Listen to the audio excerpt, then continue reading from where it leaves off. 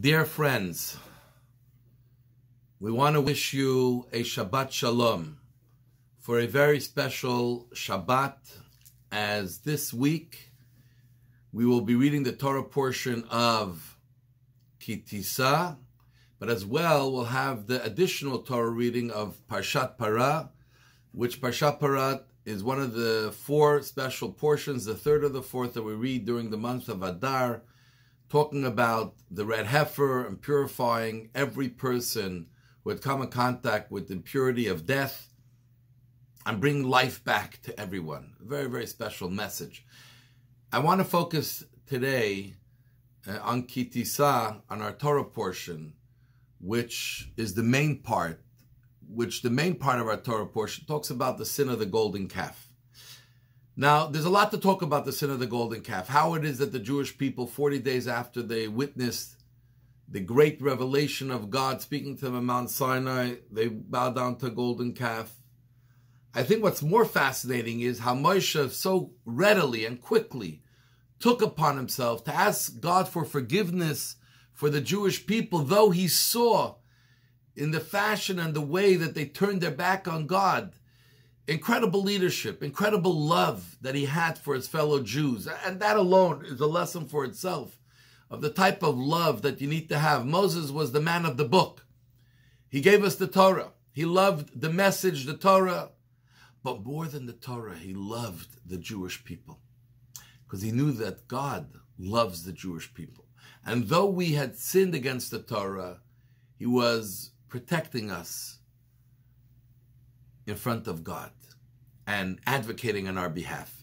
And one of the fascinating things that happened was that after he sort of gotten God to agree he will forgive the Jewish people, and Moshe saw that he finally was able to see God in a different light, or see a much deeper dimension of God, Moshe wanted to take advantage and sort of learn more about God. God, tell me a little bit more about yourself. Tell me a little bit more of how you work, how you operate. And God told him, Moshe, I want to tell you that, behold, there's a place with me. I'm telling you what the verse says. Behold, there is a place with me, and you shall stand on the rock.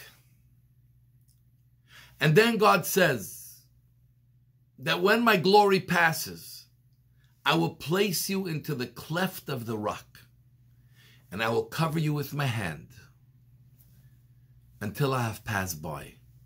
Then I will remove my hand, and you'll see my back, but my face shall not be seen. I just read you 3 verses of this week's Torah portion. So basically God says, Moshe said, show me your face. I want to see how you operate. I want to see what drives you. I want to see you, what motivates you. Why do you decide to forgive the Jews now? Why do you decide to punish at different times? How do you work? So Hashem said, I'll put you on a rock. But as I pass by, I'm going to hide you into a cleft, a little hole in the rock, and I'll block your face. You won't be able to see anything. But when I leave, you'll see my back, but not my face. And that's as much as I will let you see. So it's beautiful words, but what does it really mean? And what God is telling Moshe is that a human being can never fully see God's face. Obviously, we're not talking about physical. God's not physical. We can never see what's really going on in God, how God really operates. Just like we look at a human in their face, you can read between the lines and their expressions. You understand what's driving them. You can read into them what's happening.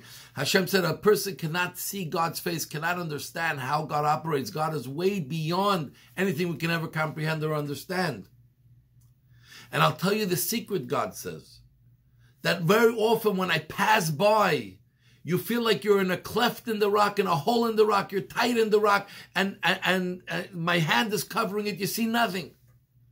Very often when things happen in life, and I'm there passing by, you feel as if you are disadvantaged. You feel as if terrible things are happening to you. You feel like you're stuck in a rock and you can't see any light at the end of the tunnel. So God says you should know that at some point when I pass by, I will take you out of the rock. I'll take my hand off.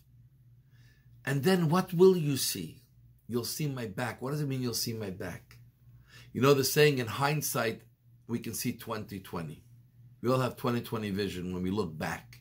We just finished Purim. That's what Purim is about. When we looked at the story after it happened, we see the hand of God in every moment.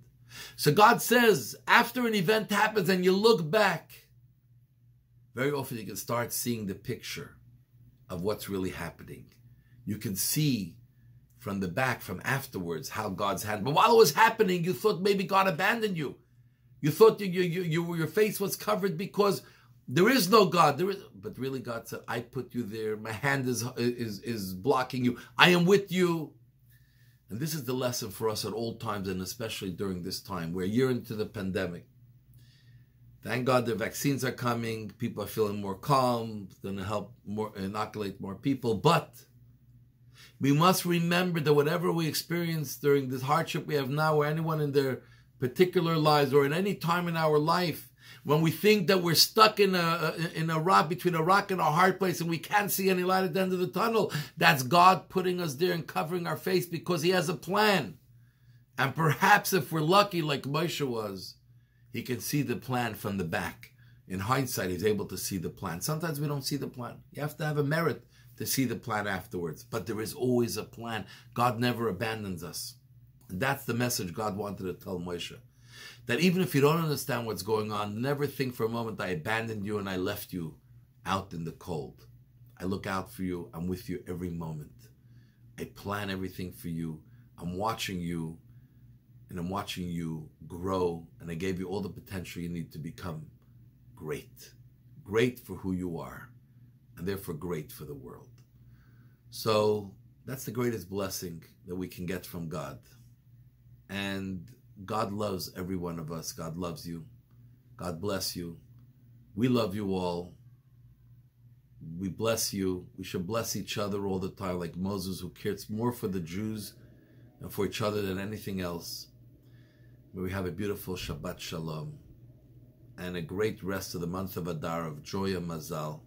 Candlelight time in Montreal, 5:29 p.m. Shabbat Shalom.